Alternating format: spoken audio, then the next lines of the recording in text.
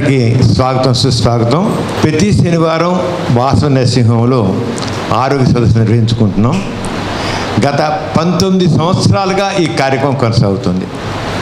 2001 జనవరి మొదటి వారంలో ఈ కార్యక్రమం మొదలెట్టాం. 2001 ఇది 219. అప్పటి నుంచి ఈ రోజు వరకు ఒక్క శనివారం కూడా బ్రేక్ లేకుండా ఈ కార్యక్రమాన్ని నిరాటంగా కొనసాగిస్తూ వస్తున్నాం. అందరికీ ఆరోగ్య విజ్ఞానం అందించాలి, ఆరోగ్యం గురించి అవగాహన కలిగించాలి అనే అవగాహనతో నిపుణులైన వైద్యుల చేత ఈ కార్యక్రమాన్ని ప్రతి శనివారం నిర్వహించడం ఉంటుంది. దీంట్లో కార్డియాలజిస్టులు, న్యూరాలజిస్టులు, డయాబెటాలజిస్టులు వాళ్ళకి అందరూ కూడా అన్నమాట. ప్రతి ఒక్కరికి నాలెడ్జ్ ఇవ్వాలి, ఆరోగ్యం గురించి అవగాహన కావాలి అన్నది చాలా చక్కగా కొనసాగు. ఇంతేకాకుండా ఈ కార్యక్రమాన్ని ఫేస్బుక్లో లైవ్ పెడుతున్నాం, తర్వాత యూట్యూబ్లో దీన్ని పెడుతున్నాం. కొన్ని వేల లక్షల మందికి ఈ కార్యక్రమం పెడుతుంది. కొన్ని వేల మంది చూస్తున్నారు కార్యక్రమం. ఇప్పుడు ఫేస్బుక్లో పెడుతోంది. ఈ ఫేస్బుక్లో అనేక వేల మంది, దాదాపు 20,000 మంది ఈ కార్యక్రమం చూస్తున్నారు. ఇప్పుడు వెళ్తుంది, లైవ్ వెళ్తుంది ఫేస్బుక్లో. ఆరంగా యూట్యూబ్లో కూడా పెడుతున్నాం. చాలా చక్కగా. అంతేకాకుండా మరి వాసవ నుంచి ఒక యూట్యూబ్ ఛానల్ వేరే కండక్ట్ చేస్తున్నాం. వాసవ్య హెల్త్ కేర్, డాక్టర్ సమరం హెల్త్ ఛానల్ అని దాంట్లో ఈ కార్యక్రమాన్ని మొత్తం పెడుతున్నాం. ఇదే కాకుండా ఆరోగ్య విజ్ఞానం సంబంధించిన అనేక విషయాలు మొత్తం హెల్త్ సంబంధించినవి. నన్ను అడిగితే హెల్త్ టీవీ కూడా ఇవ్వనంత సమాచారం దాంట్లో ఇస్తున్నాం. హెల్త్ ఛానల్స్ ఉన్నాయి. సివిఆర్ హెల్త్ ఛానల్ ఉంది, ఈటీవీ హెల్త్ ఛానల్ ఉంది. వాటన్నిటికంటే మించి అన్ని విషయాలు సంబంధించినవి. దీంట్లో హెల్త్ సంబంధించిన విషయాలు అందరికీ అర్థమైన రీతిలో, కావాల్సిన రీతిలో ఈ డాక్టర్ సమరం హెల్త్ ఛానల్లో విషయాలను ఇస్తున్నాం. అలాగే డాక్టర్ సమరం మీకోసం అని, అలాగే హిందీలో, ఇంగ్లీష్ అన్నింటిలో కూడా ఈ కార్యక్రమాన్ని ఇస్తున్నాం. అంచేత హెల్త్ సంబంధించిన అవగాహన పెంచాలి అని. ఆ నాలెడ్జ్ ఈజ్ పవర్ అంటాం. విజ్ఞానమైన శక్తి సంపద, అది అందరికీ అందించాలనే లక్ష్యంతో ఈ కార్యక్రమం కొనసాగుతుంది. ఈ రోజున మరి ప్రముఖ న్యూట్రిషన్ స్పెషలిస్ట్, అంటే మన ఆహారానికి సంబంధించిన ఆహార విజ్ఞానానికి సంబంధించిన స్పెషలిస్ట్, మనం డైటీషియన్ అంటారు. డైటీషియన్ మామూలు డైటీషియన్ అంటే నీకు టీబీయా అది మందువాడు, గుండె జబ్బా ఈ మందువాడు, నీకు షుగర్ ఉందా ఈ మందువాడు అంటారు. ఈ రకమైన ఆహారం తీసుకో, షుగర్ ఉండి ఈ దగ్గర ఆహారం తీసుకో, గుండె జబ్బు ఉండి ఆహారం తీసుకో, కామెలా ఈ రకంగా ఆహారం తీసుకుంటారు డైటీషియన్. ఈమె ఇప్పుడు వచ్చే డాక్టర్ కుసుమ నీల గారు, ఆమె న్యూట్రిషన్ స్పెషలిస్ట్. అసలు ఆహారాన్ని ఏ ఆహారం ఎందుకు తీసుకుంటున్నాం, ఎలా తీసుకోవాలి, ఏదేమిటి అనే విషయంలో స్పెషలిస్ట్ పిహెచ్డీ చేస్తున్నారు. అంటే ఇంకా అవార్డ్ చేయబడుతుంది పిహెచ్డీ ఆవిడకి. ఇక నెక్స్ట్ టైం కూడా వచ్చి డాక్టర్ కుసుమ నీలగా అవుతారు. పిహెచ్డీ న్యూట్రిషన్ దాంట్లో ఆవిడ పిహెచ్డీ చేస్తున్నారు అన్నమాట. వండర్ఫుల్ నాలెడ్జిబుల్ లేడీ ఆవిడ. చాలా చక్కటి నాలెడ్జ్, ఎంతో చెప్పలేని నాలెడ్జ్ ఉంది ఆహార విజ్ఞానం సంబంధించిన దాంట్లో, న్యూట్రిషన్ దాంట్లోనూ. ఈ రోజున మరి అందరికీ చిరుధాన్యాలు, కాదరవల్లి అయిన ఎవరో చిరుధాన్యాలు కొర్రలు అంటాడు. కొర్రలు అంటే మనకి ఆ కొర్రలు తింటే మన డబ్బులన్నీ పోతాయంటాడు ఆయన. అంతా నీ గుండె జబ్బులు ఉండవు, నీ షుగర్ ఉండదు, నీ బీపీ ఉండదు, ఇంకోటి ఉండదు, ఇంకా అదే తినండి. ఇంకా ఆ మధ్యదాకా కొంతకాలం రామకృష్ణ గారు అంత కీటో డైట్ కబ్బు నూనె తాగు, ఇంకోటి తాగు అని ఆయన అయిపోయాను నేను. అసలు ఆరోగ్యం అనేది అన్ని బ్యాలెన్స్. మనకి ఏంటంటే బ్యాలెన్స్డ్ డైట్ అంటాం. మనందరం చదువుకుని వచ్చాం. సమతుల ఆహారం, అన్ని సమపాళ్ళు ఉండాలి. పిండి పదార్థాలు ఉండాలి, మాంసకృతులు ఉండాలి, కొవ్వు పదార్థాలు ఉండాలి, విటమిన్లు ఉండాలి, మినరల్స్ ఉండాలి, నీరు కూడా ఉండాలి. ఇవన్నీ కలిస్తేనే ఆహారం. అంతగా ఏదో ఒకటి తింటే ఎలా అవుతుంది కాదు, అన్నీ కలిస్తేనే సమతుల ఆహారం అంటాం. సార్ ఆ సమతుల ఆహారం లేకుండా కబ్బు నీరు తాగిస్తే, ఇంకోటి తాగిస్తే, తినేసే ఫ్యాట్ తినేసే, మేగడి తినేసే, అన్న తినేసే అయిపోయిందా, అది ఆహారం కాదు. దానివల్ల లేనిపోయిన నష్టాలు, చాలా నష్టాలు కలుగుతాయి. అలా కొర్రలని ఒకటే కొర్రలు తింటుకుంటే కుదరదు. దాంట్లో ఆకుకూరలు ఉండాలి, కాయగూరలు ఉండాలి, కోడిగుడ్డు తినాలి, పాలు తాగాలి, తింటే మాంసం తినాలి, పప్పులు తీసుకోవాలి, అన్నీ తీసుకోవాలి. అంతేగాని కొర్రలు అని కూర్చుంటే నీ షుగర్ ఉంది కొర్రలు, హార్ట్ డిసీజ్ కొర్రలు, ఏంటి కొర్రలు, చివరికి పరి అయిపోతుంది మన జీవితం అంతా. అందుకని సరైన అవగాహన మనకి ఏంటి చెప్పారంటే, అవగాహన లేని వాళ్ళంతా కూడా ఏదో చెప్పేస్తుంటే అసలు ఆ ప్రశ్నించే గుణం విచిత్రం ఏంటి, చదువుకునే వాళ్ళలో కూడా ఆరోగ్యం లేకుండా ప్రశ్నించే గుణం లేకుండా ఈ స్వేచ్ఛ చేయకూడదు కానీ గొర్రెల మందులాగా అంతే వేలం వెర్రి ఆ వేల వెర్రిగా ఈ ఆరోగ్యం సంబంధించిన దాంట్లో పాటిస్తున్నారు. మనకి ఆలోచన ఉంది, వివేకం ఉంది, చదువుకున్నాం, సైన్స్ ఉంది. ఇప్పుడు మోడర్న్ మెడిసిన్ అంటే నిగ్గు తేల్చిన సత్యాలు, ఇది ఇలా ఉండాలి, మనకు ఆహారం అంటే ఇలా ఉండాలి, ఇలా తీసుకోవాలి, ఇవన్నీ కలిపి తీసుకుంటేనే మనకు ఆహారం, ఇవన్నీ తీసుకుంటేనే మనకు ఆహారం. అప్పుడే మనం సమతుల ఆహారం ఉంటాం. మనం అందరం చదువుకున్నాం, సమతుల ఆహారం చదువుకున్నాం. సమతుల ఆహారం అంటే అన్నీ మన ఫుడ్ పిరమిడ్ అనేది చదువుకున్నాం. ఏవి ఎంత పాలలో ఉండాలని, ఆ ఫుడ్ పిరమిడ్స్ అని, ఆ ఫుడ్ ప్లేట్స్ అని, అవన్నీ చదువుకున్నాం. కానీ ఎవడో వచ్చి ఏదో చెప్తే నువ్వు వెన తినేరా అంటే తినేస్తాడు, నువ్వు కొవ్వు తాగిరా కొబ్బరి నూనె తాగినా తాగేస్తాడు, కొరలు తాగేసి తినరా తినేస్తాడు. అరే ఎక్కడ మనకు బ్యాలెన్స్ డైట్, ఏది ఎంత పాలలో ఉండాలి? ఓకే, ఇప్పుడు చిరుధాన్యాలు చెప్పి చిరుధాన్యాలు అవసరం ఉంది మనకు తప్పకుండా కొన్ని జీవితం చాలా మంచివే కొన్ని. కానీ ఎంత మోతాదులో తీసుకోవాలి, మనం ఎంత మేర తీసుకోవాలి, ఏమేమి తీసుకోవాలి, ఎలా తీసుకోవాలి అనే అవగాహన మనకు కావాలి. అటువంటి అవగాహన ఈ రోజున మరి న్యూట్రిషన్ స్పెషలిస్ట్ డాక్టర్ కుసుమ నీల గారి ద్వారా మనం వింటాం. మరి మీరందరూ శ్రద్ధగా వినండి, విని తర్వాత ఆ ప్రెసిడెంట్ అడగండి. అలాగే ఫేస్బుక్ ఫ్రెండ్స్, హాయ్, మీకు కూడా చెప్తున్నాను, మీరు కూడా శ్రద్ధగా వినండి. మీరు అలాగే మీ ఫ్రెండ్స్ కూడా షేర్ చేయండి, చేసి మీకు ఏమైనా డౌట్స్ ఉంటే అడగండి. తర్వాత డాక్టర్ ప్రసంగం అయిన తర్వాత మీకు నేను అత్యంత సమాధానం ఇప్పిస్తాను. మీరందరూ శ్రద్ధగా వినండి. చాలా ఇంపార్టెంట్ టాపిక్ చిరుధాన్యాలు అనేది, చాలా ఇంపార్టెంట్ టాపిక్. ఇక ఏమిటి చిరుధాన్యాలు, వేటి చిరుధాన్యాలు అంటారు, వీటిలో ఏమున్నాయి, ఏ రంగా నిజంగా మిన్నా ఏ రంగా మంచిగా ఉన్నాయి, వీటిలో మంచి అని మాత్రాన్ని మనం అదే తింటూ కూర్చోకూడదు. అది ఒకటే కాదు, మంచి చేస్తుంది, మంచి చేసిన అన్నీ అంతే కాదు, మంచి ఇంకా తక్కువ కలిపితేనే మంచి, అది ఒకటే కాదు. అంచేత అవన్నీ స్పష్టంగా తెలుసుకోవాలని కోరుతూ డాక్టర్ కుసుమ నీల గారిని మాట్లాడాల్సిన కోరుతున్నాను. అందరికీ నమస్కారం అండి. ముందుగా డాక్టర్ సమరం గారికి అండ్ డాక్టర్ మారు గారికి స్పెషల్ థ్యాంక్స్. అండ్ స్పెషలీ ఈ హెల్త్ ఎడ్యుకేషన్ ప్రోగ్రామ్ని ఇంత కండక్ట్ చేస్తున్నందుకు వాళ్ళకి హార్టీ కంగ్రాచులేషన్స్. దీనికోసం మనం చప్పట్లు కొట్టాలి, ఎందుకంటే ఇది ఎప్పుడు స్టాప్ చేయకూడదు. మనం జనాలకి మనకు తెలిసింది అవేర్నెస్ క్రియేట్ చేస్తున్నాం కాబట్టి ఈ ప్రోగ్రామ్ ఎప్పుడు కంటిన్యూగా ఉండాలని నేను కోరుకుంటున్నాను. ఈరోజు మనం ఇక్కడ చేరుకున్నది అంటే చిరుధాన్యాలు ఏవైతే ఉన్నాయో వాటి యొక్క ఉపయోగం ఏంటి, మనం ఎంతవరకు తీసుకోవాలి. అసలు ముందుగా చిరుధాన్యాలు అంటే ఏమేమి వస్తాయి మనకి? కొరలు, రాగులు, సజ్జలు, వరుగులు, ఇలాగ చాలా రకాల చిరుధాన్యాలు ఉన్నాయి. అయితే దీనికంటే ముందు మనం రోజు ఆహారం తింటున్నాం. ఆహారం తినేటప్పుడు ఉత్తి అన్నం మాత్రమే తింటున్నామా, ఇంకేమన్నా తింటున్నామా? మనం ప్లేట్లో భోజనానికి వెళ్ళాం, లేదా మనం మధ్యాహ్నం పూట భోజనం తింటున్నాం, ఉత్తి అన్నాన్ని మాత్రమే ఉడకపెట్టేసుకుని తింటున్నాం, ఇంకేం వేసుకోవట్లేదు అందులో.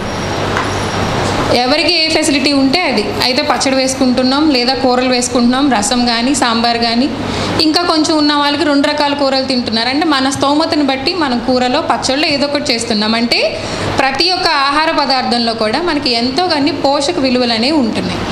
ఏ ఒక్క న్యూట్రియంట్, ఏ ఒక్క పోషకం కూడా మనకి మన బాడీ మొత్తానికి సరిపోదు. ప్రతి ఒక్క న్యూట్రియంట్ ఈజ్ ఇంపార్టెంట్. మనకి చాలా న్యూట్రియంట్స్ ఉన్నాయి, మేజర్ న్యూట్రియంట్స్, మైనర్ న్యూట్రియంట్స్ అంటున్నాం. పోషకాల్లో కూడా 2 రకాలు అంటున్నాం. So major nutrients, minor nutrients. Carbohydrate పీచు పదార్థాలు కానీ, లేదు అంటే పిండి పదార్థాలు, మాంసకృతులు, కొవ్వు పదార్థాలు, ఇవన్నీ ఎక్కువ మోతాదులో తీసుకోవాలి. వైటమిన్స్, మినరల్స్ తక్కువగా తీసుకోవాలి అంటారు. కానీ అన్నీ బ్యాలెన్స్డ్గా తీసుకుంటేనే మన హెల్త్ అనేది ప్రాపర్గా మెయింటైన్ అవుతుంది. మనకి ఇప్పుడు జలుబు చేస్తుంది, జ్వరం వస్తుంది, లేదా ఎండాకాలంలో వడదెబ్బ తగ్గుతుంది. సో ఎండాకాలం వచ్చి మంచినీళ్ళు మాత్రమే తాగేసి బతకగలమా? ఎక్కువగా నోరెండిపోతుంది, లేదు అంటే నీళ్ళలాగా ఉండేవి తీసుకుంటే సరిపోతుంది అని మనం అనగలమా? మనకు సామెత ఉంది, and Apple every day keeps A doctor away. ఒకరోజు ఒక యాపిల్ తీసుకుంటే సరిపోతుంది, మీరు డాక్టర్ దగ్గరికి వెళ్ళక్కర్లేదు. మరి ఇంక రోజు అన్నం తినడం ఎందుకు? ఆకుకూరలు, కూరగాయలు ఎందుకు? రోజు అందరూ యాపిల్ కొనుక్కొని యాపిలే తినచ్చు. సో డాక్టర్తో పని ఉండదు, ఎవరు MBBS కూడా చదవాల్సిన నెసిటీ ఉండదు. కానీ ఎందుకని ఆ సామెత వస్తుంది మనకి? అందులో ఉన్న స్పెషల్ న్యూట్రియంట్ కూడా మనకి ఇంపార్టెంట్ అని. దాంట్లో ఉండే ఫ్లేవనాయిడ్స్, యాంటీ ఆక్సిడెంట్స్ మన బాడీకి ఇంపార్టెంట్. అలాగే ప్రతి ఒక్క ఫుడ్ మెటీరియల్లో ప్రతి ఒక్క న్యూట్రియంట్ హైలైట్ అయి ఉంటుంది. ఆ న్యూట్రియంట్ కోసం మాత్రమే మనం అది కన్జ్యూమ్ చేయాలి తప్ప ఓన్లీ అదొక్కటే తినడం వల్ల మనకి హెల్త్ బెనిఫిట్ వస్తుంది కాబట్టి మిగిలినవన్నీ వదిలేసి అదొక్కటే తిందామని ఎప్పుడు అనుకోకూడదు. ఈ స్లైడ్లో చూడండి, ఇది మన food pyramid. So Indian food pyramid అనుకుంటే మనకి ఫస్ట్ బ్లాక్ ఏదైతే ఉందో ఇందులో మనకి చిరుధాన్యాలు అండ్ అలాగే ప్రోటీన్ ఇచ్చే మనకి పల్సెస్ ఏవైతే ఉంటాయో పల్సెస్ ఉంటాయి. ఈ ఫుడ్ పిరమిడ్లో ఫస్ట్ బ్లాక్ చూడండి, ఇక్కడ వరకు ఇక్కడ బ్రెడ్ కానీ పప్పు దినుసులు అవన్నీ ఉన్నాయి మనకి. అంటే ఈ బ్లాక్ నుంచి మనకి పిండి పదార్థాలతో పాటు పిండి పదార్థాలు ఎంత సమానంగా వస్తున్నాయో మాంసకృతులు కూడా అంతే సమానంగా వస్తాయి. రోజు మొత్తంలో మనం 6 నుంచి 11 సర్వింగ్స్ వరకు ఈ గ్రెయిన్స్ కానీ పల్సెస్ కానీ తీసుకోవచ్చు.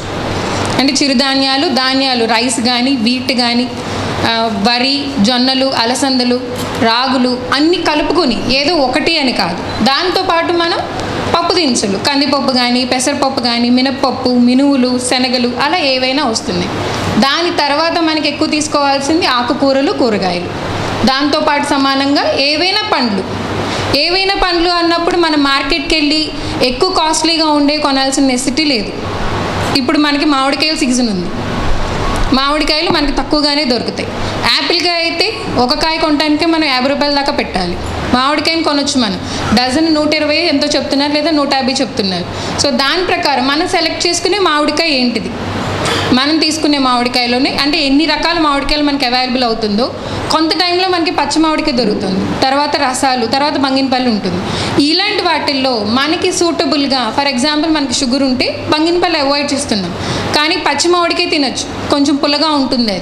అది కూడా కొద్దిగా మోతాదులో మనం తీసుకునే దాంట్లో 25 గ్రాములు కానీ 30 గ్రాములు కానీ తొక్కతో సహా కూడా తినొచ్చు. మనం మంచిగా పెంచింది అయితే కెమికల్స్ లేకుండా ఉన్నాయి.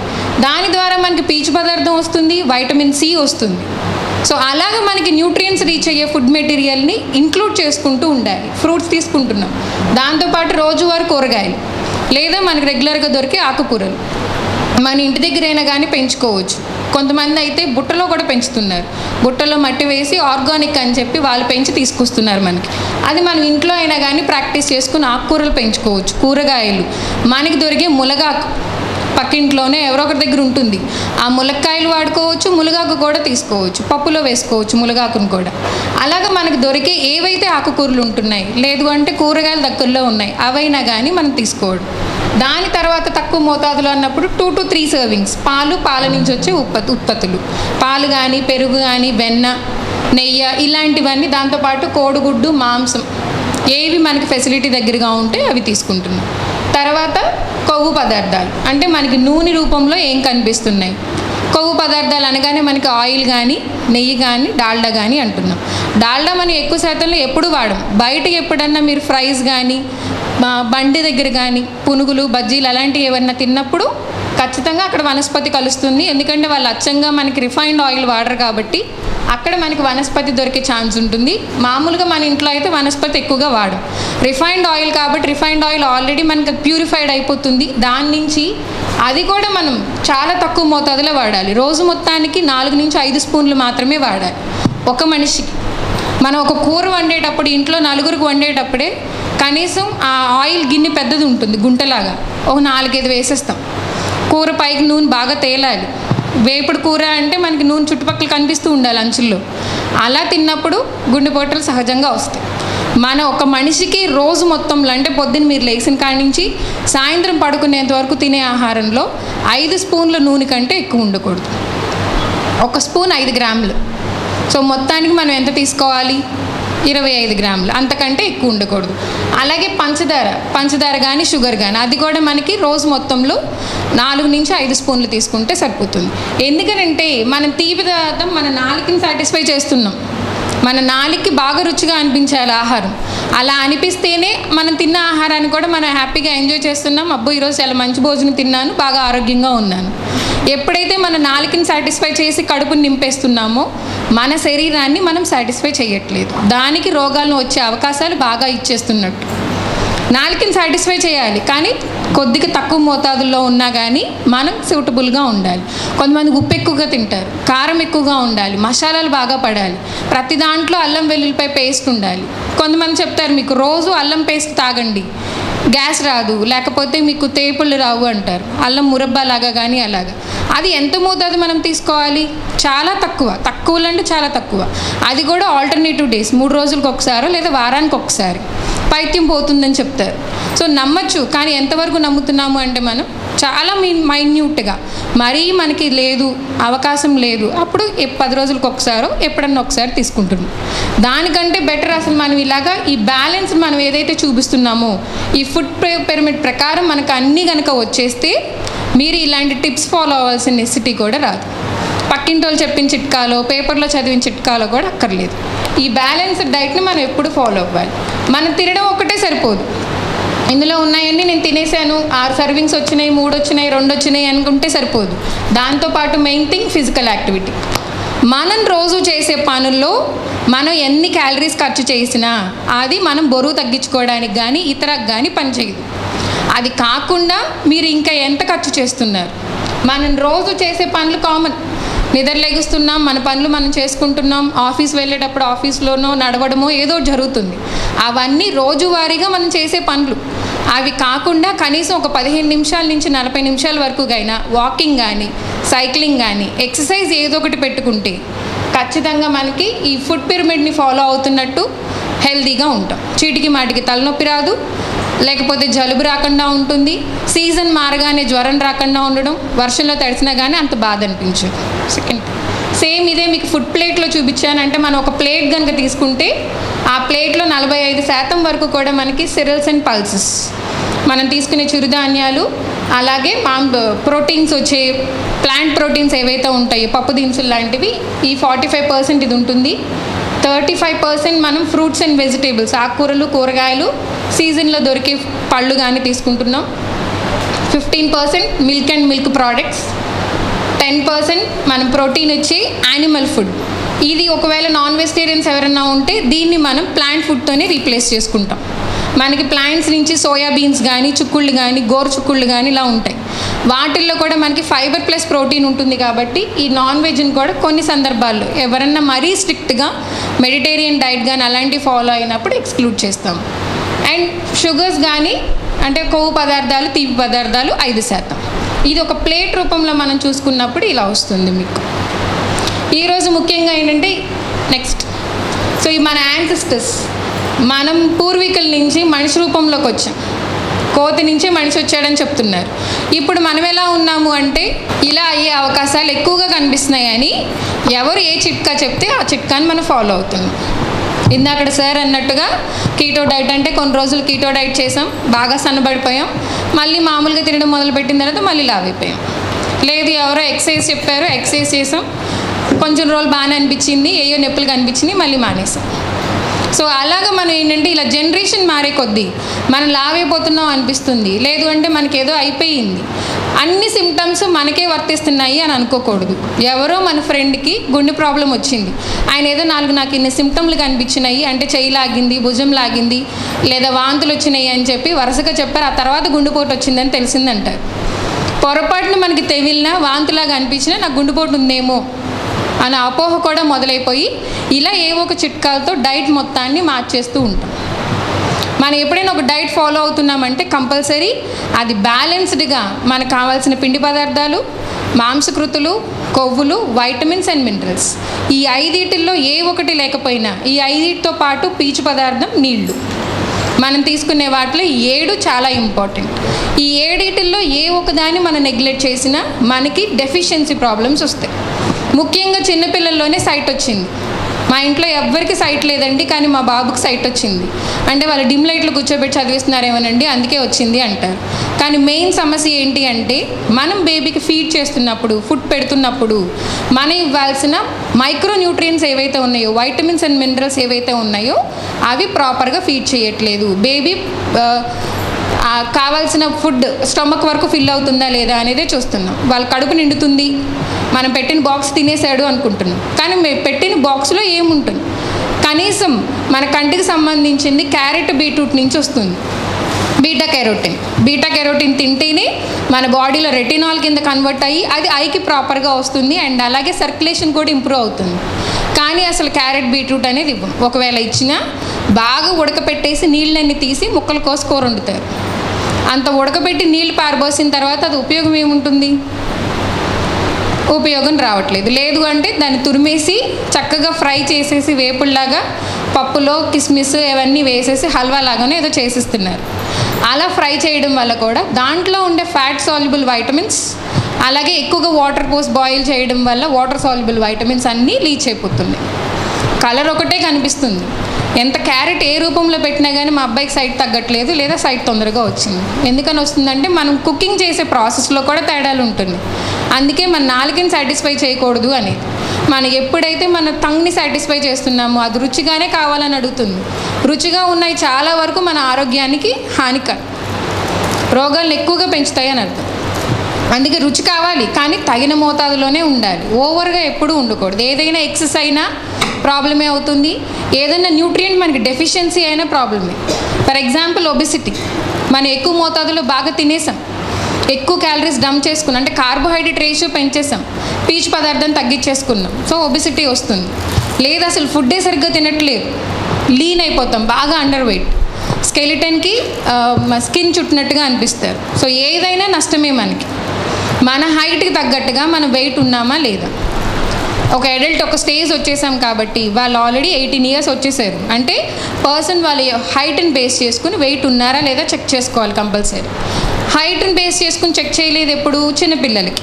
ఎవరైతే స్కూల్ గోయింగ్, ప్రీ స్కూల్ చిన్నపిల్లలు పాకే వాళ్ళు ఎలా ఉంటారో వాళ్ళకి మాత్రమే మనం వాళ్ళ ఏజ్ని బేస్ చేసుకొని ఎన్ని ఇయర్స్ ఎన్ని మంత్స్ బేస్ చేసుకుని వాళ్ళ హైట్ వెయిట్ డిసైడ్ అవుతుంది. దాని ప్రకారం చెక్ చేసుకుని మాత్రమే వాళ్ళకి ఎన్ని క్యాలరీస్ ఇవ్వాలి అనేది చెప్పాలి. బ్లెండ్గా 12 kcal తినేయండి మీరు, 14 kcal వచ్చేయాలి, 1400 లేదా 2000 kcal తినేయాలి అని చెప్పడానికి కూడా లేదు. ఒక పర్సన్ యొక్క BMR మనం తెలుసుకున్న తర్వాత వాళ్ళ హైట్ వెయిట్ బేస్ చేసుకుని మాత్రమే ఎన్ని క్యాలరీస్ కన్జ్యూమ్ చేయాలి అని మాత్రం మనం డిసైడ్ చేయాలి. వితౌట్ దట్ నీకు ఒక డయాబెటీస్ వచ్చేసింది, లేదా షుగర్ ఉంది, గుండె ప్రాబ్లం ఉంది, కానీ ఇంకేదైనా ప్రాబ్లం ఉంది కానీ బ్లండ్గా 1200 kcal తినండి, 1400 kcal తినండి అని మనం చెప్పడానికి లేదు. బేస్డ్ ఆన్ దేర్ మెటబాలిజం, వాళ్ళ జీర్ణసేవ ఎలా ఉంటుంది, అండ్ అలాగే డైజెషన్ ప్రాబ్లమ్స్ ఏమన్నా ఉన్నాయా లేదా, ఎన్ని మెడికేషన్స్ వాడుతున్నారు, దాంతోపాటు వాళ్ళ height weight, any other complications, అవన్నీ బేస్ చేసుకుని మాత్రమే వాళ్ళకి డైట్ డిజైన్ చేసుకోవాలి. అప్పుడైతేనే మనకి ఏ ఫుడ్ ఇవ్వాలి ఏ ఫుడ్ ఇవ్వకూడదు అనేది ఐడెంటిఫై అవుతుంది. సో పేపర్లో చదివాను గుండెపోటు వచ్చిన వాళ్ళకి తినకూడదు అన్నారు, తినకూడదు అని వదిలేసుకోకూడదు. అసలు అంటూ తినచ్చా తినకూడదా కన్ఫామ్గా ఎవరినో ఒకరిని తెలిసిన వాళ్ళని అడుగుతున్నారు, మళ్ళీ ఒకసారి డాక్టర్నో డైటీషియన్నో కన్ఫర్మ్ చేసుకోండి ఎందుకు తినకూడదు, దాంట్లో ఏముందని మనం తినట్లేదు, ఏముందని ఎక్కువగా తినాలి. కొరలు తినమంటున్నారు, కొరల్లో ఏముంది, ఏం ఎక్కువగా అనిపిస్తుందని తినాలి. సో ఈరోజు మిల్లెట్స్ గురించి తెలుసుకుంటున్నాం. So next slide. మనం ఏవైతే కొరలు అలసందలు అండ్ సెకండ్ స్లైడ్ ఇక్కడ చూడండి. ఇక్కడ మనకి ఎక్కువగా ఇండియాలో దొరికే మిల్లెట్స్ చిరుధాన్యాలు రాగులు, వరుగులు, సజ్జలు, కొరలు, జొన్నలు, ఉరుగులు, సామెలు, ఇలాగ మనకి ఇండియాలో దొరికే ప్రతి ఒక్క మిల్లెట్స్. సో ఈ మిల్లెట్స్ అన్నిట్లో మనం ఎక్కువగా వినేది ఏంటి అంటే రాగులు. కర్ణాటక వాళ్ళైతే ఎక్కువగా తినేది జొన్నలు. ఇలాగా ఇండియాలో కూడా ఒక్కొక్క స్టేట్లో కొంతమంది ఎక్కువగా వాడతారు.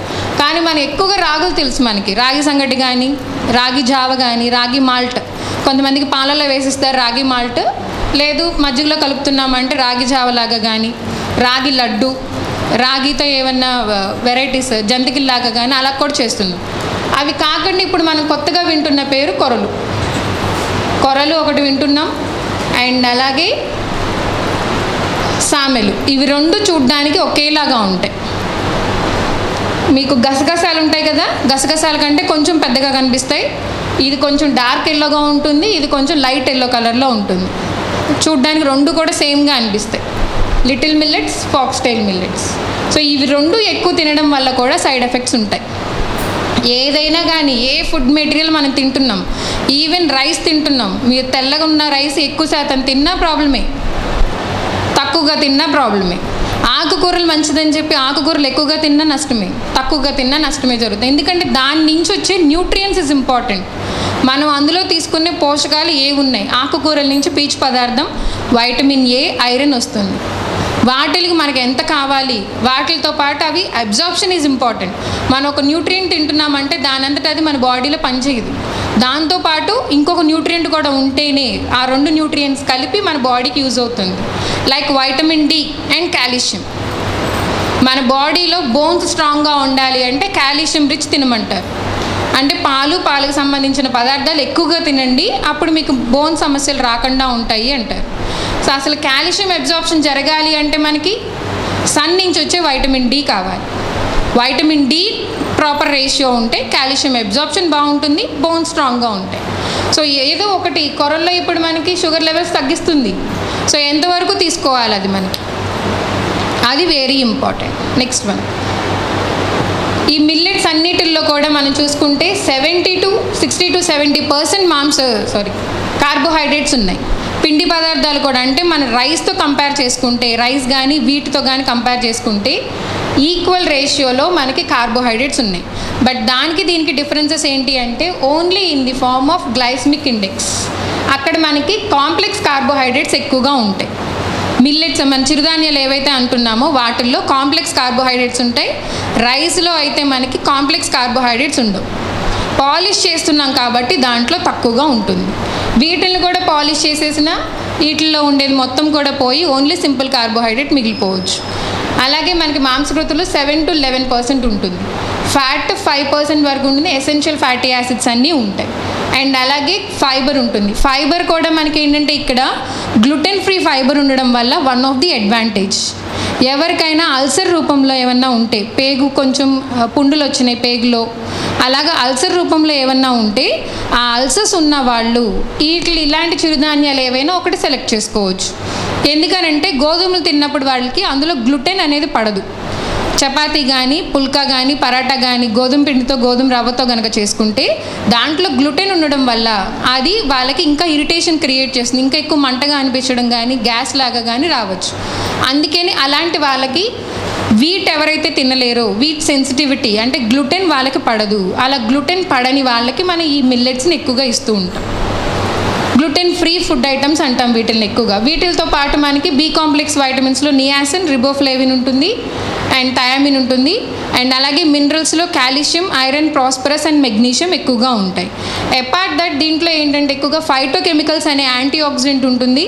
దానివల్ల మనకి ఏంటంటే ఏవైనా కొన్ని ఫ్రీ రాడికల్స్ బాడీలో ఫామ్ అయితే వాటిల్ని మనం తొందరగా క్యూర్ చేసుకోవడానికి యూస్ అవుతుంది. నెక్స్ట్ స్లైడ్, వీటిలన్నింటినీ డీటెయిల్గా చూద్దాం. సో ఫైటోకెమికల్స్ అనగానే ఏమేమి వస్తున్నాయి అంటే phenols, లెంగ్యూన్స్, beta గ్లూకెన్, inulin and phytates, టోకోఫిరాల్, dietary fibre, carotenoids, ఇవన్నీ కూడా మనకి ఫైటోకెమికల్స్ కేటగిరీకి సంబంధించినవి. ఈ అన్నీ కూడా మనకి చిరుధాన్యాలు ఏవైతే ఉన్నాయో వాటిల్లో పుష్కలంగా ఉంటాయి. కానీ అవి ఎక్కువగా తీసుకోవడం వల్ల నష్టం జరుగుతుంది. తక్కువ మోతాదులో అంటే రోజు మొత్తానికి మనం తీసుకునే ఆహారంలో 70% కనుక సిరల్స్ తీసుకుంటున్నాము అంటే దాంట్లో మనం ఒక 20 to 30% చిరుధాన్యాలు యాడ్ చేయొచ్చు. ఎలా యాడ్ చేస్తున్నాం? మన రోజువారీలో మార్నింగ్ లేచిన తర్వాత పాలు, తర్వాత టిఫిన్ తింటున్నారు. సో టిఫిన్ తిన్నప్పుడు అక్కడ మనం దోశ తింటున్నాం. దోశలో మనం బ్లాక్ గ్రామ్ దాల్ అంటే మినప్పప్పు, దాంతోపాటు రైస్ యూస్ చేస్తున్నాం. ఆ ప్లేస్లో ముడి బియ్యం వాడుకోవచ్చు. మనం సిరియల్కి వెళ్ళాల్సిన అంటే మిల్లెట్సే తీసుకోవాలని నెసెసిటీ లేదు, చిరుధాన్యాలు కలపక్కర్లేదు. తర్వాత 11ంటికి కానీ 3ంటికి కానీ గ్యాప్ ఉంటుంది మధ్యలో లంచ్ కాకుండా. వైట్ రైస్ లంచ్ చేసేస్తున్నారు. సో ఈ గ్యాప్స్ 11ంటికి కానీ లేదు అంటే 3ంటికి కానీ ఏదైనా తినాలి అనుకున్నప్పుడు రాగి జావ కానీ లేకపోతే రాగితో చేసిన జొన్నలతో చేసిన జావ కానీ అలాంటివి తీసుకోవచ్చు. లేదా ఇవన్నీ కలిపింది ఒక స్పూన్ నీళ్ళల్లో, గోరువెచ్చని నీళ్ళల్లో కానీ మజ్జిగలో కానీ మిక్స్ చేసి మల్టీగ్రెయిన్ మిక్స్ పౌడర్ కింద అయినా కానీ తీసుకోవచ్చు. అంటే రోజు మొత్తానికి మనం 10 నుంచి 20 గ్రాముల వరకు మిల్లెట్స్ తీసుకున్నా సరిపోతుంది. అచ్చంగా మిల్లెట్స్నే తినాల్సిన నెసిటీ లేదు. నెక్స్ట్, అండ్ అలాగే దీంట్లో ఫర్మెంటెడ్ చేసినప్పుడు అంటే ఈ మిల్లెట్స్ అన్నిటినీ కనుక మనం నానబెట్టి తెల్లవారుజామున అంటే లైక్ మన దోశల పిండి కానీ ఇడ్లీ పిండి కానీ ఎలా అయితే రాత్రంతా నానబెట్టి తెల్లారి యూజ్ చేస్తున్నామో అలా కనుక చేసిన ఫర్మెంటేటెడ్ ప్రోడక్ట్స్ కనుక చేసాము అంటే దానివల్ల మనకి prebiotic and probiotic activity increase అయ్యి మన డైజెషన్ని ప్రాపర్గా చేస్తుంది. ఇప్పుడు మనం రాగి జావ చేస్తున్నాం, లేదు అంటే ఇడ్లీ ప్రిపేర్ చేసుకుంటున్నాం. ప్రిపేర్ చేసుకునేటప్పుడు ఫర్మెంటెడ్ చేయడం అంటే వాటిల్ని సోక్ చేస్తున్నాం, దాంట్లో ఒక హెల్తీ బ్యాక్టీరియాని ఇంక్రీజ్ చేస్తున్నాం. నార్మల్గా ఉన్న ఇడ్లీ పిండి, దోశ పిండిలో కూడా ఫర్మెంటెడ్ బ్యాక్టీరియా ఇంక్రీజ్ అవుతుంది. సో దానివల్ల మనకి ఏంటంటే డైజెషన్ ట్రాక్ అంతా కూడా సింప్లిఫై అవుతుంది. మన ఇడ్లీ తినగానే తొందరగా ఆకలేస్తుంది అంటారు. దోశ తిన్నా కానీ అంటే ఆయిల్ లెస్ దోశ తిన్నప్పుడు కూడా మీకు ఆకలి బాగానే ఉంటుంది. చపాతీ తిన్న రోజున మీకు ఆకలిగా అనిపించకపోవచ్చు. సో ప్రాబ్లం ఎందుకని రైజ్ అవుతుంది? ఫైబర్ రిచ్ ఒకటి డిఫరెన్సెస్, అలాగే మనకి అక్కడ ఫర్మెంటెడ్ బ్యాక్టీరియా ఏదైతే హెల్ప్ఫుల్ బ్యాక్టీరియా ఉంటుందో ఆ హెల్ప్ఫుల్ బ్యాక్టీరియా వల్ల మన గట్ మొత్తం కూడా ప్రాపర్ డైజెషన్ జరగడానికి యూజ్ అవుతుంది. సో అందుకనే ఫర్మెంటెడ్ ఫుడ్స్ అంటే మిల్లెట్స్ని కూడా మనం ఫర్మెంటెడ్ చేసిన లాక్టోబాసిల్లస్తో కనుక ఫర్మెంట్ చేస్తే డయేరియా లాంటి సమస్యను కూడా చిన్నపిల్లల్లో మనం తగ్గించవచ్చు మిల్లెట్స్తో చేసినప్పుడు. నెక్స్ట్, ఇవన్నీ కూడా మనం మిల్లెట్స్ యూజ్ చేసే రెసిపీస్ ఎక్కువగా మనకి మార్కెట్స్లో కానీ లేదు అంటే మాల్స్లో కానీ దొరుకుతున్నాయి.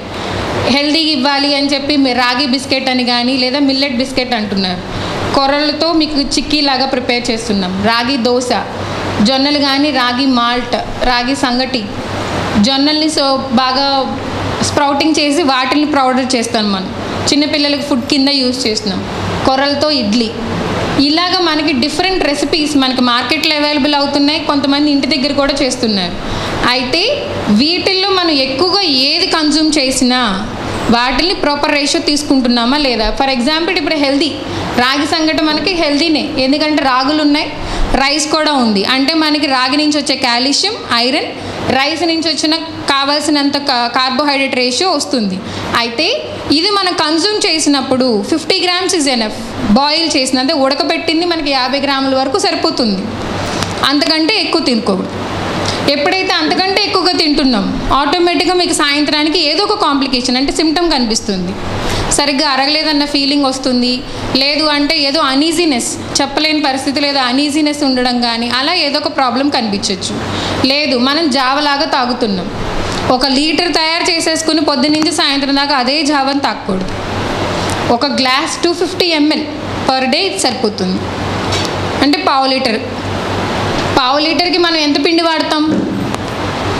మహా అయితే 2 స్పూన్లు వాడతాం. అంటే 15 grams నుంచి 20 grams వరకు పిండి సరిపోతుంది. మజ్జిగలో మిక్స్ చేసుకుని దాన్ని మనం జావలాగా 1 గ్లాస్ పర్ డే సరిపోతుంది. లేదు చిన్నపిల్లలకి మనం బిస్కెట్స్ లాగా ఇవ్వాలనుకుంటున్నాం, అంటే మైదాతో చేసిన బిస్కెట్స్ మంచిది కాదు అన్నప్పుడు మిల్లెట్స్తో మనం బిస్కెట్స్ ఇవ్వాలి అనుకున్న 1 or 2 బిస్కెట్స్, 1 లేదా 2 బిస్కెట్లు కుక్కీలో ఇవ్వాలి. ఒక ప్యాకెట్ ఇచ్చేయడం కానీ 10-15 ఇచ్చేసి తినేమనడం కానీ చెప్పకూడదు. ఏదైనా కానీ మనం ఏ రెసిపీ తీసుకున్నా కానీ దానికి ఆల్టర్నేటివ్గా ఎన్ని గ్రామ్స్ తీసుకోవాలి అనేది ఉంటుంది. నెక్స్ట్, ఈ మిల్లెట్స్లో ఎక్కువగా వెయిట్ లాస్కి ఉపయోగపడుతుందని ఎందుకు చెప్తున్నామంటే ఇందులో మనకి టోకోఫిరాల్ అనేది ఉంటుంది, డైటరీ ఫైబర్ కూడా ఉండడం వల్ల మనకి వెయిట్ లాస్కి ఎక్కువగా యూస్ఫుల్ అవుతుంది. ఎందుకంటే ఇది అరగడానికి కొంచెం టైం పడుతుంది, అన్నంలాగా తొందరగా డైజెషన్ అయిపోదు. సో ఇది అరగడానికి కొంచెం టైం తీసుకుంటుంది కాబట్టి మీకు ఆకలి అనిపించదు. చిరుతిండ్లుగా ఏమన్నా అలవాటు పడి ఉంటామో అవి తినడానికి ఇష్టపడం తొందరగా. అందుకని మనకి ఏంటంటే ఆకలిని తగ్గిస్తుంది కాబట్టి తొందరగా బరువు తగ్గే అవకాశాలు కూడా ఉంటాయి. దాంతోపాటు మనకి సెరోటిన్ లెవెల్స్ కూడా ఇంక్రీజ్ చేస్తుంది ఈ టోకోఫిరాల్. దానివల్ల మన బాడీ స్ట్రెస్ని కూడా తగ్గించుకోవచ్చు. అంటే ఎప్పుడైతే మనం పని చేసి వస్తున్నాం, ఆఫీస్లో 11 వరకు పనిచేసాం లేదా 12 వరకు పనిచేసాం, మీ లంచ్ టైం 2-3 అనుకుందాం. సో ఈ టైంలో మనకి యాసిడ్స్ అన్నీ సెక్రెట్ అయ్యి ఉంటాయి. మన ఇంటెస్టైన్స్ గట్లో అన్నీ కూడా యాసిడ్ సెక్రెట్ అయ్యి ఉన్నాయి.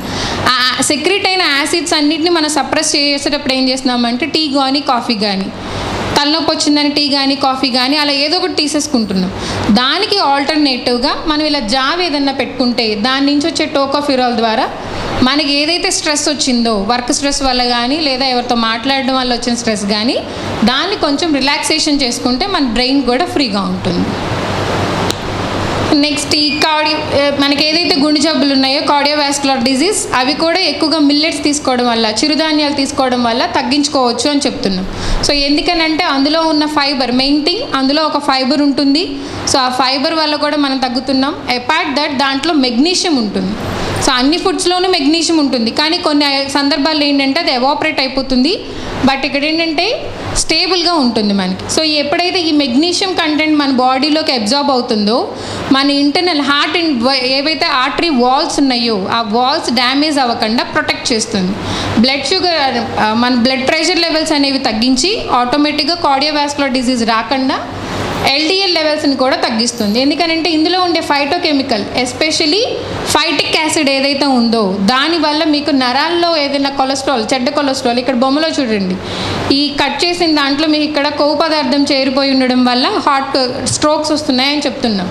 సో అలా రాకుండా ఉండడానికి కూడా మీకు ఎక్కువగా యూజ్ అవుతుంది. మనం ఎక్కువగా తీసుకునే వాటిల్లో రాగులు ఏవైతే ఉన్నాయో అవి మనకి బాగా గుండె జబ్బులను తగ్గించడానికి ఉపయోగపడతాయి. దాంట్లో ఎక్కువగా potassium, calcium and phytic acid ఉంటుంది కాబట్టి రాగి మనం తీసుకోవడం వల్ల నష్టం ఉండదు. నెక్స్ట్, ఇందాక నేను చెప్పాను కదా, అల్సర్ ఉన్న కండిషన్స్లో మనం ఈ ఫుడ్ని ఎక్కువగా ఇవ్వచ్చు. ఎవరికైతే బాగా పేగులు పూసినాయి లేదంటే పేగుల్లో మంట ఉంది అన్న వాళ్ళకి ఏంటంటే గోధుమలు కాకుండా ఒక్కోసారి ఆకుకూరలు తిన్న వాళ్ళకి ఇరిటేషన్ వస్తుంది కాబట్టి దాని బదులుగా మనం ఈ మిల్లెట్స్ ఇస్తున్నాం. ఇలా వాళ్ళకి అల్సర్ ఉబ్బినట్టు ఉండి గొయ్యిల్లాగా పండి చూడండి ఇక్కడ, ఈ అల్సర్ కండిషన్ ఉన్న వాళ్ళకి ఎవరైతే ఉన్నారో వాళ్ళు గ్లూటెన్ అనే ఫుడ్ మెటీరియల్ని డైజెషన్ చేసుకోలేరు కాబట్టి ఇరిటేషన్ క్రియేట్ చేస్తుంది కాబట్టి మనం ఈ మిల్లెట్స్ని ఇచ్చి వాళ్ళకి ఆ సిమ్టమ్స్ని కానీ ఆ డిజీజ్ని కానీ తగ్గించడానికి కూడా ట్రై చేస్తున్నాం. నెక్స్ట్, ముఖ్యంగా ఇప్పుడు మనం మాట్లాడుకున్నది కొర్రలు కానీ రాగులు కానీ, ఇప్పుడు బాగా ఉన్నది డయాబెటీస్, షుగర్ వ్యాధి ఎలా తగ్గుతుంది. ఈ మిల్లెట్స్లో ఎస్పెషల్లీ రాగిలో మనకి ఏంటంటే ఆల్ఫా గ్లూకోనైజ్డ్ అలాగే ప్యాంక్రియాటిక్ ఎమైలైజెస్ రెడ్యూస్డ్ ది ప్రోస్బ్రాండిల్. మనకి ఏదైతే ఆహారం తిన్న తర్వాత, తినక ముందు కాదు, తిన్న తర్వాత ఒకసారి టెస్ట్ ఇస్తున్నాం, బ్లడ్ షుగర్ టెస్ట్ చేయించుకునేటప్పుడు పరగడుపును ఒకసారి చేయించుకుంటున్నాం, తిన్న గంటన్నరకు కూడా ఒకసారి చేయించుకుంటున్నాం. మనం తిన్న గంటన్నరకి చేయించుకునేటప్పుడు మనం తీసుకునే ఆహారం కనుక మిల్లెట్ అయి ఉంటే బ్లడ్ షుగర్ లెవెల్స్ని తొందరగా ఇంక్రీజ్ చేయదు. ఎందుకనంటే లో గ్లైసమిక్ ఇండెక్స్ ఉంటుంది వీటిల్లో.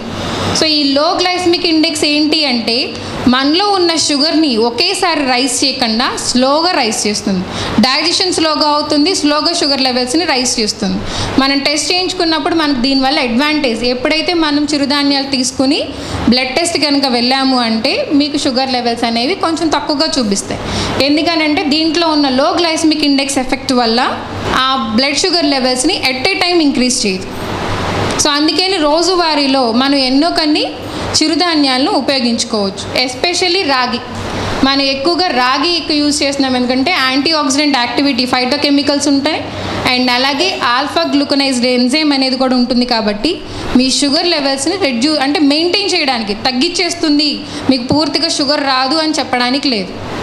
ఆల్రెడీ మనకు వచ్చేసింది షుగరు, మనకి బ్లడ్ టెస్ట్ చేయించుకున్నప్పుడు కానీ యూరిన్ టెస్ట్ చేయించినప్పుడు మీకు కనిపిస్తుంది.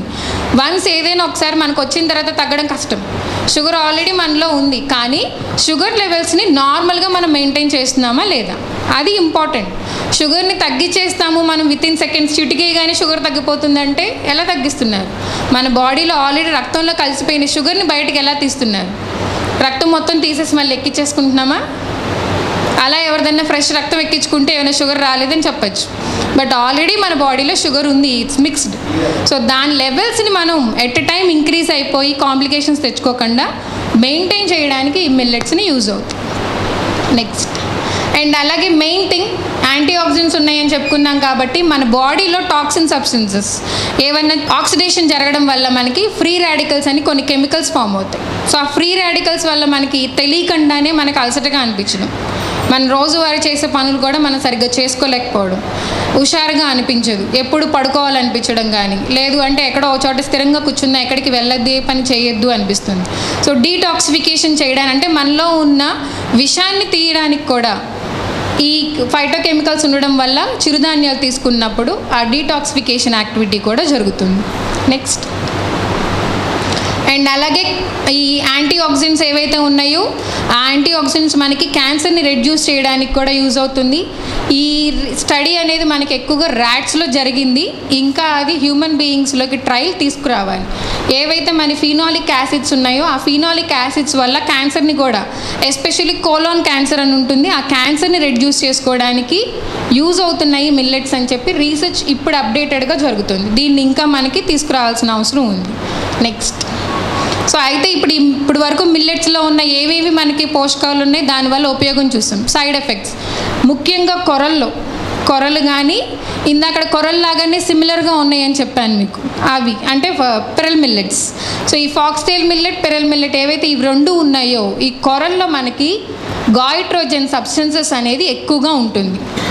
ఈ గాయిట్రో సబ్స్టెన్సెస్ ఎక్కువగా ఉండడం వల్ల థైరాయిడ్ గ్లాండ్, అంటే కొంతమందికి ఇక్కడ నెక్ వాసినట్టు చూస్తారు, అది కూడా ఒక రకమైన జబ్బు గాయిటర్. సో అక్కడ మన థైరాయిడ్ గ్లాండ్స్ పాడైపోవడానికి కారణం చేస్తుంది. ఇక్కడ బొమ్మలో చూడండి మీరు, ఇక్కడ వాసింది, పై వరకు వచ్చింది గాయిటర్ సిమ్టమ్. ఈ థైరాయిడ్ గ్లాండ్ ఏదైతే ఉందో, ఈ థైరాయిడ్ గ్లాండ్కి మన బాడీలో న్యూట్రియంట్స్ కొన్ని అబ్జార్బ్ చేసుకోవాలి, కానీ అయోడిన్ అబ్జార్ప్షన్ కెపాసిటీని అండ్ రిమైనింగ్ న్యూట్రియంట్స్ని అబ్జార్ప్షన్ చేసుకోనివ్వకుండా ఈ గాయిట్రోజన్ అనే సబ్స్టెన్సెస్ అడ్డుపడుతుంది. అలా అడ్డుపడినప్పుడు మన ఈ థైరాయిడ్ గ్లాండ్కి డ్యామేజ్ జరిగి ఇలా గాయిటర్ రావచ్చు, లేదా కొన్ని సందర్భాల్లో మీకు హైపోథైరాయిడిజం కానీ హైపర్ థైరాయిడిజం కానీ రావచ్చు. థైరాయిడ్ ఉన్న వాళ్ళు మెయిన్గా అసలు ఈ కొర్రలు అనేవి తినకూడదు. కొర్రలు ఎక్కువ మోతాదులో తిన్నా ఈ గాయిట్రోజన్స్ అనేవి వస్తున్నాయి కాబట్టి ఆటోమేటిక్గా మీకు తెలియకుండానే ఏదో ఒక జబ్బు మీకు వచ్చేస్తుంది. థైరాయిడ్ లేకపోయినా థైరాయిడ్ రావచ్చు, లేదా గాయిటర్ రావచ్చు. సో మెయిన్గా మనం ఈ సైడ్ ఎఫెక్ట్లో ఇదొకటే మాట్లాడుకోవాలి. గాయిట్రోజన్స్ చాలా హానికరం, మనకు కావాల్సిన న్యూట్రియంట్స్ని కూడా మన బాడీకి అబ్జార్ప్షన్ జరగనివ్వకుండా చేస్తుంది. నెక్స్ట్, సో ఆరోగ్యంగా ఉండాలి అంటే కంపల్సరీ ఇందాక మనం చూసుకున్న ఫుడ్ పిరమిడ్తో పాటు అన్ని రకాల పోషకాహారాలు వచ్చినాయా లేదో చూసుకోవడంతో పాటు ఫిజికల్ యాక్టివిటీ, మన వాకింగ్ కానీ రన్నింగ్ కానీ సైక్లింగ్ స్విమ్మింగ్ ఏది ఉంటే మనకి ఫెసిలిటీ అది చేయడం. మెట్లు ఎక్కడం, లిఫ్ట్ ఉంది కదా అని లిఫ్ట్ వాడకుండా ఫస్ట్ ఫ్లోర్ వరకు అయినా మనం మెట్లు ఎక్కచ్చు, లేదు ఎక్కేటప్పుడు లిఫ్ట్ యూజ్ చేసినా దిగేటప్పుడు మెట్లు దిగచ్చు. అలా ఫెసిలిటీ కానీ ఏదైనా ఒక చిన్న పనికి, అంటే ఒక పర్సన్ దగ్గర నుంచి ఇప్పుడు ఇక్కడి నుంచి మనం అక్కడికి వెళ్ళాలి. సో వెళ్ళేటప్పుడు కొంతమంది ఏంటంటే చైర్కి కూడా వీల్స్ ఉంటాయి, మన సాఫ్ట్వేర్ వాటిల్లో ఆఫీసెస్లో చూస్తాం. సో వీల్ చైర్ ఇది ఉంది కదా, సో ఈ చైర్తో వెళ్ళిపోతారు, కనీసం ఇక్కడి నుంచి లేచి ఆ పర్సన్ దగ్గరకు కూడా వెళ్ళరు. అలా కాకుండా మనం వాక్ చేసినా కానీ కొంచెం ఫిజికల్ యాక్టివిటీ ఇంక్రీజ్ అవుతుంది. అండ్ అలాగే ఎప్పుడు ఒకే చోట కూర్చోకుండా ఏదో ఒక పని చేస్తూ తిరగచ్చు. నెక్స్ట్, మనం తీసుకునే ప్లేట్ భోజనం, అంటే రోజు పెళ్లి భోజనానికి వెళ్ళమంటారా అంటారు. పెళ్లి భోజనానికి వెళ్ళక్కర్లేదు, కనీసం మనం తీసుకునే వాటిల్లో కొద్ది మోతాదులో అయినా కానీ ఫుడ్ పిరమిడ్ చూసుకున్నట్టుగా రావాలి. ఇదిగోండి మీకు ఇక్కడ చపాతీ కానీ పుల్కా కానీ వస్తుంది. మనం వైట్ రైస్ తీసుకునే బదులు ముడి బియ్యం తీసుకోండి. మనకు అలవాటు లేని పనులు చేసుకోవడం కంటే అలవాటు ఉన్న వాటిల్లో ఎటువంటి పరంగా తీసుకుంటే మనం హెల్తీగా ఉంటాం, ఆరోగ్యంగా ఉంటాం. సో తెల్లన్నం తినే బదులు బ్రౌన్ రైస్ తీసుకోండి, ముడి బియ్యం తీసుకోండి, తక్కువ పాలిష్ పట్టినవి. దాంతోపాటు ఒక కూర, ఒక పప్పు లేదా సాంబార్ కానీ రసం కానీ పెట్టుకుంటున్నారు. దాంతోపాటు మీకు ఈ స్వీట్స్ ఇవన్నీ పొద్దున్న నుంచి సాయంత్రంలో ఎక్కడో చోట వస్తుంది, లంచ్లోనే ఇవన్నీ తినాలి అని కాదు. సో అంటే మీకు ఈ ఒక్క ప్లేట్లో మనం ఇందాక ఫుడ్ పిరమిడ్లో మాట్లాడుకున్న ప్రతిదీ వచ్చింది. షుగర్ కానీ స్వీట్ కానీ పెరుగు, చిరుధాన్యాలు, కూరగాయలు, ఆకుకూరలు, ఫ్రూట్స్తో చేసినవి అన్నీ వచ్చేసినాయి. అందుకే ఇది ఎగ్జాంపుల్గా చూపించాను. థ్యాంక్ యూ డాక్టర్ కుసుమ గారు. చాలా చక్కగా స్పష్టంగా అర్థమయ్యే రీతిలో చెప్పారు. చాలా సంతోషం. ఫేస్బుక్లో కూడా చాలామంది అభినందిస్తూ వాళ్ళు పెట్టే మెసేజ్ చాలా బాగుంది, వెరీ యూస్ఫుల్ పెట్టారు. అందరూ చాలా చూశారు. కొంతమంది సర్వింగ్స్ అన్నారు, 5 to 6 సర్వింగ్స్ అని. సర్వింగ్స్ అంటే ఆ కొలత ఏంటి, అది రోజు మొత్తానికి సర్వింగ్సా లేకపోతే ఒక్కసారికి సర్వింగ్సా, అది చెంచాలా గ్లాసులా గ్రాములా లేకపోతే ఎంఎల్లా అని అడిగారు. ఆ సర్వింగ్స్ గురించి కొద్దిగా ఎడ్యుకేట్. ఫుడ్ పిరమిడ్లో మనం సర్వింగ్స్ విన్నాం, అంటే 6 నుంచి 11 సర్వింగ్లు కానీ సెరల్స్ కానీ పల్సెస్ కానీ, లేదా ఫ్రూట్స్ అయితే 2 to 3 సర్వింగ్స్, 4 to 5 సర్వింగ్స్ అన్నాం. నార్మల్ మనం పిల్లలకి చెప్పేటప్పుడు ఏంటంటే స్టడీయింగ్లో ఒక సర్వింగ్ ఒక్కొక్క దానికి వేరువేరుగా ఉంటుంది. చిరుధాన్యాలకు కానీ అంటే రైస్ కానీ కొర్రలు కానీ రాగులు కానీ సజ్జలు కానీ ఇలా ధాన్యాలు ఏవైతే ఉన్నాయో వాటి ఒక సర్వింగ్ 30 గ్రాములు. ఒక సర్వింగ్ మనకి 30 గ్రాములు వస్తుంది. రోజు మొత్తంలో అంటే పొద్దున్నుంచి సాయంత్రం వరకు మనం తినే దాంట్లో ఉడికించండి 6 నుంచి 11 సర్వింగ్లు, అంటే 6 into 30 ఎన్ని గ్రాములు అయితే అన్ని గ్రాములు ఉడికించిన దాన్ని ఉడికిన తర్వాత ఎంత అవుతుందో అది మనం తినచ్చు. అలా కౌంట్ చేసుకోవాలి. ఇప్పుడు ఫ్రూట్స్ దగ్గర వచ్చేసరికి 3 to 5 సర్వింగ్స్ అన్నాం. ఫ్రూట్స్ని మనం ఉడికించాల్సిన అవసరం లేదు. ఒక సర్వింగ్ వచ్చేసరికి 150 గ్రాములు. సో రోజు మొత్తంలో మనం ఒకే ఫ్రూట్ 150 గ్రాములన్నా తినచ్చు, లేదు అంటే 2-3 రకాలతో 150 గ్రాముల నుంచి 300 గ్రాముల వరకు ఒక ఫ్రూట్ని మనం తీసుకోవచ్చు. అలాగే మనకి మిల్క్ అండ్ మిల్క్ ప్రోడక్ట్స్ రోజు మొత్తంలో 2 నుంచి 3 సర్వింగ్ల వరకు తీసుకోమన్నాం. ఒక సర్వింగ్ వచ్చేసరికి 150 ml. పాల పరంగా, ఎందుకంటే పాల నుంచే మనకి అన్నీ వస్తున్నాయి కాబట్టి 150 ml అనగానే మనకి ఒక చిన్న టీ గ్లాస్ వస్తుంది. సో ఒక టీ గ్లాస్ మన రోజు మొత్తంలో సరిపోతుందా? పొద్దున్న టీ తాగాలి, లేదా పాలు ఇవ్వాలి, మధ్యాహ్నం పెరుగు, మజ్జిగ అయితే మజ్జిగ, మళ్ళీ సాయంత్రం పెరుగు, అండ్ రోజు మొత్తంలో 3 సార్లు వచ్చేసింది మనకి. అలాగే మనం కొలతలు అనేవి డిసైడ్ చేసుకుంటున్నాం. సిరల్స్ అయితే 25 to 30, వెజిటేబుల్స్ అయితే 70 grams, ఫ్రూట్స్ అయితే 150 grams, meet and meet products అంటే ఏవైతే మాంసాలు గుడ్లు ఉంటాయో, గుడ్డు అయితే ఒక గుడ్డు సరిపోతుంది రోజు మొత్తానికి. ఇంకేదన్నా మనం చేపలు కానీ లేకపోతే కోడి కానీ అలాంటివి తీసుకుంటున్నప్పుడు అయితే ఒక సర్వింగ్ వచ్చేసరికి 25 grams. సో 2 సర్వింగ్స్ వరకు తినచ్చు. అంటే 50 grams అంటే మీకు హార్డ్లీ 4 పీసులు వస్తాయి. కోడి ఒక జాయింట్ వస్తుంది మ్యాక్సిమం, అంతకంటే ఎక్కువ తినకూడదు. సో అంటే రోజు మొత్తంలో ఇవన్నీ ప్లాన్ చేసుకున్నప్పుడు ఈ బేస్ ఫస్ట్ ఉన్న సర్వింగ్స్ని కౌంట్ చేసుకుంటే చాలు. 11 వరకు తినమన్నారు కదా అని ఇక్కడ 11, 5, 3 కౌంట్ చేసుకున్నాం అనుకోండి, ఓవర్ వెయిట్ అవుతాం.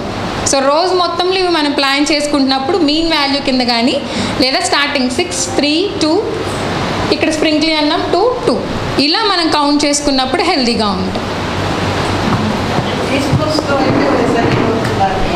అంటే ఇప్పుడు మనకి ఫ్యాట్స్ కానీ షుగర్స్ కానీ ఉన్నాయి, కొవ్వు పదార్థాలు కానీ పంచదార కానీ అయితే టీ స్పూన్లు లెక్క కౌంట్ చేసుకుంటున్నాం, రోజుకి 5 టీ స్పూన్లు. ఒకవేళ మనం మాంసకృతులు అంటున్నాయి 25 grams, అది గ్రాముల లెక్కే మనం చేయగలం. ఫ్రూట్స్ అంటే ఒక కనీసం మన చేతిలో పట్టేంత, ఒక కాయ మీ అరచేతిలో ఇలా పట్టాలి, ఇలా పట్టేంత ఎంత వస్తుంది? లేదా ఒక బౌల్, మన చిన్నపిల్లలకి పెట్టే చిన్న గిన్నెల్లాగా ఉంటాయి, లేదా ఫ్రీగా కొన్ని ఆయిల్స్కి వాటికి గిన్నెలు ఇస్తున్నాయి, అలా గిన్నెలో మీకు ఫ్రూట్ సలాడ్ లాగా కానీ, కూరగాయ ముక్కలు కానీ, లేదు అంటే పండ్లు ముక్కలు కానీ వేసి ఒక బౌల్ తీసుకుంటున్నాం. ఆ బౌల్ అంతన్నా వస్తుందా రావట్లేదా? అండ్ అలాగే మనకి పాలు అంటే ఇందాక గ్లాసులు చెప్పుకున్నాం మనం, అలాగే లేదా రోజు మొత్తానికి కనీసం ఒక 1/2 లీటర్ పాలు కానీ పెరుగు కానీ, 1/2 లీటర్ కానీ 300 ml కానీ అలాగే మనం కౌంట్ చేసుకోవచ్చు. ఆకుకూరలు, కూరగాయలు, కూర మొత్తం వండిన తర్వాత కనీసం మీ గుప్పడంతన్నా మీరు తినగలుగుతున్నారా లేదా? ఎక్కువ మంది చేసేది ఏంటి అంటే అన్నం ఎక్కువగా ఉంటుంది, కూర తక్కువగా ఉంటుంది. అసలు అక్కడ కూర కలిపారా లేదో కూడా తెలియదు కొంతమందికి. అలా పలచపలచగా కలిపేసి అన్నం ఎక్కువ తింటారు, కూర అస్సలు తినరు. అలా కూర తక్కువ తిన్నప్పుడు కూడా మైక్రో డెఫిషియెంట్ వస్తుంది. అందుకే ఇక్కడ మన సర్వింగ్స్ గురించి మాట్లాడుకుంటున్నాం. ఎందుకని సర్వింగ్స్ గురించి మాట్లాడుతున్నాము అంటే, మనం ఏదైతే ఈక్వల్ రేషియో, ఇక్కడ చూడండి 6తో మొదలు పెడుతున్నాం, ఇక్కడ ఎండ్ అయ్యేసరికి 5 అవుతుంది. అంటే ఇవి కూడా సమానంగానే ఉండాలి. మనం అన్నం ఎంత తింటున్నామో కూర కూడా దాని రేషియో ఈక్వల్గా ఉండాలి. మనకి చిన్న చిన్న కటోరీస్ అంటాం గిన్నెలు, అలాగే ఒక కంప్లీట్ ఒక కటోరీ అన్నా వస్తుందా లేదా? ఉడికిన తర్వాత 75 grams నుంచి 100 grams వరకు కూర తినొచ్చు, నూనె తక్కువగా వేసుకుని. అలా మనకి సర్వింగ్స్ అనేవి మ్యాచ్ అవుతాయి. థ్యాంక్ యూ మేడం, చాలా చక్కగా చెప్పారు. లేకపోతే ఈ సర్వింగ్స్ మించి తినేసి అందుకనే ఒబేసిటీ ప్రాబ్లమ్స్ మనకు వస్తున్నాయి. కారణం అంతలా ఇవన్నీ ఈ రకంగా బ్యాలెన్స్ సమతుల ఆహారం తీసుకుంటేనే మన ఆరోగ్యం బాగుంటుంది. ఏదో కొరలే బాగుంది కదా అని తింటే రాగి జావ తాగమని రోజంతా రాగి జావే తాగుతున్నామండి, ఏమవుతుంది? సరిపోతుంది. అక్కడ మనం అది తాగితే తక్కిన డిఫిషియన్సీ, ఇంక తక్కిన తీసుకోవాలి. ఫ్రూట్స్ తీసుకోవట్లేదు, పాలు తీసుకోవట్లేదు, తక్కినవన్నీ ఇంక తీసుకోవట్లేదు. అందుచేత అన్నీ బ్యాలెన్స్డ్గా ఉండాలి. బాగుంది కదా, ఒకటే బాగుంది కానీ ఒకటే తిన్నాం, కొర్రలు మంచిగా ఉన్నారు కానీ కొర్రలే తింటూ కూర్చొని రోజంతా తింటే మాత్రం తక్కిన డిఫిషియన్సీ, తక్కిన వాటికి లోపం వస్తుంది. అది గుర్తించాలి. అందుచేత ఈ ఫుడ్ పిరమిడ్ అనేది చెప్పారు, సర్వింగ్స్ చెప్పారు, ఇది మాత్రం ప్రతి ఒక్కళ్ళు అర్థం చేసుకున్నట్లయితే మన ఆరోగ్యం చక్కగా ఉంటుంది. ఇంకెవరికైనా సందేహం ఉంటే అడగండి. ఇప్పుడు మనం భారతదేశంలో వండి ఆహారం తీసుకుంటున్నాం, అదే వెస్ట్రన్ కంట్రీలో వచ్చేటప్పటికి పిల్స్ వచ్చేసాయి, పౌడర్లు కానీ లేదా పిల్స్ కానీ, ఒక ట్యాబ్లెట్ వేసుకొని వెళ్ళిపోతాడు. దానికి దీనికి తేడా. తర్వాత ఇక్కడ వండిన ఆహారానికి అక్కడ ప్రిపేర్ చేసిన ఆహారానికి చిన్న ట్యాబ్లెట్ రూపంలో కానివ్వండి, తేడా ఎలా తెలుస్తుంది, ఎలా ఉంటుంది? ఇప్పుడు ట్యాబ్లెట్స్ కంటే ఇంకా బెస్ట్ హార్లిక్స్ కానీ, బూస్ట్ కానీ, బోర్న్విటా కానీ, అవైనా కానీ మనకి అసలంటూ ఆహారం ఉంటేనే ప్రిపేర్ చేయగలం. ఇప్పుడు ట్యాబ్లెట్ అయినా కానీ కెమికల్ రూపంలో మనం క్రియేట్ చేస్తున్నాం. సో కెమికల్ రూపంలో క్రియేట్ చేసిన దాన్ని ఏదైతే వైటమిన్ కావాలంటే మీకు డాక్టర్స్ ఎక్కువగా రాస్తారు. ఫర్ ఎగ్జాంపుల్ ఏదన్నా వెన్నునొప్పి వచ్చింది లేదా డిస్క్ ప్రాబ్లం ఉంది అంటే వెంటనే మీకు wheat jamun, vitamin D, multi vitamin and multi mineral tablet ఒకటి రాసేస్తున్నారు, గ్రీన్ కలర్ క్యాప్సూల్ ఒకటి వేసుకుంటున్నారు.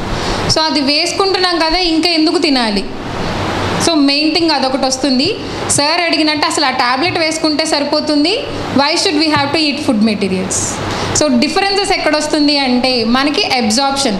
మనం అసలు ఆ ట్యాబ్లెట్ వేసుకున్న ఆ న్యూట్రియంట్ మన బాడీలో అబ్జార్ప్షన్ జరగాలి అంటే, అది మనకి కంప్లీట్ మన బాడీ యూటిలైజ్ చేసుకోవాలి అంటే ఎంతో కొంత natural food is very important. So ఎప్పుడైతే మనకి సహజంగా దొరికే ఫుడ్ మెటీరియల్ని తింటూ అది వేసుకుంటుంటే ఏమన్నా ఉపయోగం ఉంటుంది, లేదు అంటే ఎంత కన్జ్యూమ్ చేసినా కానీ మనకి యూజ్లెస్. సో డెఫిషియెంట్ అదేది మీకు అలా రన్ అవుతూనే ఉంటుంది. ఏదో ఒక పర్టికులర్ న్యూట్రియంట్ కోసం వేసుకుంటున్నాం అంటే, లైక్ ఇప్పుడు కొంతమంది ఫేస్ ప్యాక్స్ కోసం వైటమిన్ ఈ క్యాప్సూల్ని కట్ చేసి మీ ఫేస్ ప్యాక్ యూజ్ చేసుకునే దాంట్లో వేసుకోండి, గ్లోగా ఉంటుంది చర్మం అని చెప్తున్నారు. ఓకే, మరి అది అసలు మింగేస్తే ఎలా ఉంటుందో ట్రై చేశారా? ఫేస్ ప్యాక్ని ఫేస్కి వేసుకోకుండా మొత్తం ఆ ఫేస్ ప్యాక్ని మిక్స్ చేసుకున్నది క్రీమ్ లాగానో జావ లాగానో తాగేసి చూడండి. అలా అయినా మనం గ్లో అవ్వాలిగా, ఎందుకని గ్లో అవ్వట్లేదు? Simple thing. అంటే అబ్జార్ప్షన్ ఎలా ఉంటుంది, మనం తీసుకునే ఫుడ్ మెటీరియల్ డైజెషన్ జరిగినప్పుడు ఎంజైమ్స్ సెక్రీట్ అయితేనే ఆ ఫుడ్ మెటీరియల్ అబ్జార్ప్షన్ జరిగి ఆ న్యూట్రియంట్స్ మన బాడీకి వెళ్తున్నాయి. ఏ ఆర్గానిక్ కావాలనుకుంటే గుండెకి కావాల్సిన గుండెకి, లివర్కి కావాల్సిన లివర్కి, లేదా స్కిన్కి కావాల్సిన స్కిన్కి ఇస్తుంది. మరి ఫేస్ ప్యాక్ వేసినప్పుడు ఓన్లీ వేసినంత వరకు ఒక 5 నిమిషాలు 10 నిమిషాలు మీకు ఆ గ్లో కనిపిస్తుంది. ఇంటర్నల్గా మనకి గ్లో రావాలి, ఎక్స్టర్నల్గా అక్కర్లేదు. సో మనం పిల్స్ తీసుకున్నప్పుడు కూడా అంతే, తీసుకున్న కొన్ని సెకండ్స్ వరకు కొన్ని రోజుల వరకు ఉంటుంది. స్టోర్స్ మనం చేసుకోలేం. మన బాడీలో కొన్ని స్టోర్స్ ఉండాలి, లైక్ కాల్షియం స్టోర్ ఉండాలి మన బాడీలో. స్టోర్ ఉంటేనే ఒకరోజు మనం పాలు తాగడం మర్చిపోయినా ఆ రోజు వరకు నీ కాల్షియం అబ్జార్బ్ ఏదైతే స్టోరేజ్ అయ్యిందో ఆ స్టోర్ మీకు యూజ్ అవుతుంది. ఏ రోజు ఆ రోజే తిందాము అనుకుంటే ఏ రోజు ఆ రోజు గాలి బలూన్లోకి బలూన్ ఊదినట్టుగానే ఉంటుంది మీకు. సో అందుకని పిల్స్కి న్యాచురల్ ఫుడ్కి డిఫరెంట్. అది ఇంకెవరికైనా ఉన్నాయా డౌట్స్? అయితే డాక్టర్ మార్ గారు వందనం చేస్తారు. చూసారా, కుసుమ గారు చాలా చక్కగా చెప్పారు. మనం ఆహారం మనిషి పిల్లు మింగేస్తే సరిపోతుందిలే అంటే ఆడవాళ్ళు మరీ హ్యాపీగా ఫీల్ అవుతారు. వంట చేయక్కర్లేదులే, వంటింట్లో వెళ్ళక్కర్లేదు, భర్తకు ఒక ఎండాకాలంలో పొయ్యి దగ్గర ఉండి చెయ్యక్కర్లేదు పనులు, ఇవన్నీ అనుకుంటాం. కానీ ఫుడ్డే మనం తీసుకునే ఫుడ్ సమతుల ఆహారం కరెక్ట్గా చెప్పారు. ఆ రకంగా మనం కనుక తీసుకున్నట్లయితే మనం ఆరోగ్యంగా ఉంటాము. ఏదో ఒక్కటే తిన్నట్టయితే మనం అనారోగ్యం పాలవుతాము, డాక్టర్స్ దగ్గరికి వెళ్ళవలసిందే. వెళ్ళకుండా ఉండాలంటే మనం అన్నీ తీసుకోవాలి. అందరికీ బాగా అర్థమైందిగా ఈ విషయం. ప్రతి ఒక్కళ్ళు అన్నీ తినండి. అన్నీ తింటే మనకి ఏ కాలంలో వచ్చేటువంటి కూరగాయలు, ఏ కాలంలో వచ్చేటి పళ్ళు ఆ కాలంలో తిన్నట్లయితే మనం చాలా వరకు సమతుల ఆహారం తీసుకున్నట్లే. అందుకని ఆ కాలంలో అవి వచ్చేవి డెఫినెట్గా తినాలి. తిన్నట్లయితే మనం ఆరోగ్యంగా ఉంటాం. నిజంగా ఆవిడకి చాలా థ్యాంక్స్. చాలా చక్కగా ఈ విషయాన్ని ఇంత బాగా చెప్పడం అనేది చాలా కష్టమైన విషయం. నిజంగా చెప్పాలంటే అది ఆవిడే, కుసుమనీల గారే దానికి కరెక్ట్గా సూటబుల్ పర్సన్. అందుకని ఆవిడకే చెప్పాను, ఇది మీరే మాట్లాడాలండి అని. ఇంత చక్కగా ప్రతి ఒక్క విషయాన్ని వివరంగా చాలా చక్కగా చెప్పారు. మీకు చాలా థ్యాంక్స్ అండి. చాలా చక్కగా ప్రతి ఒక్కటి ఇక్కడున్న వాళ్ళే కాకుండా మనకి ఫేస్బుక్లో మొత్తం వెళుతున్నాయి కనుక అందరూ చూస్తున్నారు. మీరు కూడా ఇంటికెళ్ళి మళ్ళీ చూడొచ్చు. మీ సెల్స్లో చూసినట్టయితే మీ ఫ్యామిలీ మెంబర్స్కి అందరికీ వినిపించండి. ఇది వినిపిస్తే మనం ఎటువంటి ఆహారం తీసుకోవాలో తెలుస్తుంది. అంచేత ప్రతి ఒక్కళ్ళు మళ్ళీ చూడాలని నా కోరిక ఇది. Thank you very much. దీంతో ఈ సమావేశం వస్తుంది. మరిన్ని కొత్త వీడియోల కోసం మా ఛానల్కి సబ్స్క్రైబ్ చేయండి. క్రింద ఉన్న బెల్ ఐకాన్ని యాక్టివేట్ చేయండి.